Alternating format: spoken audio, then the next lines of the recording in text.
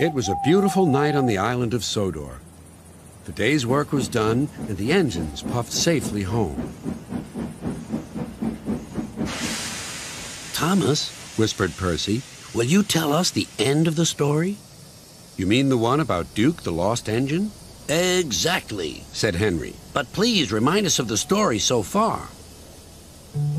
So Thomas began, and here is the rest of the story he told. Duke was old and lived with two young engines called Stuart and Falcon. They teased Duke and called him Grandpuff, but they were happy together.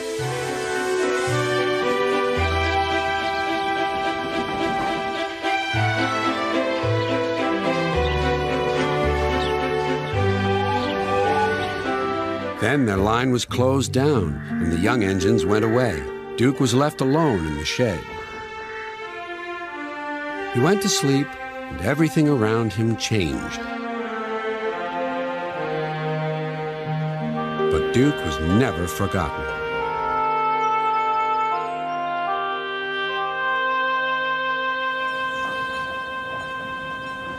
Years went by until one day not long ago, visitors came to see Sir Topham Hatt. "We want to find Duke," they said, "and make him happy again." Maps lay everywhere. "If we follow the old line shown here on the map," they said, "we'll travel north of the village and then into the mountains. And look, there's a sign for the old station. If Duke's anywhere, he's there." Everyone set off to the mountains far away.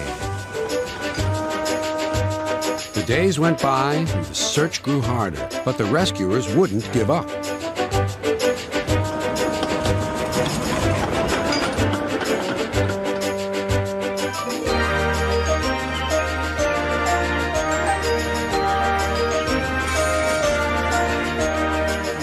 "Let's go this way," they said.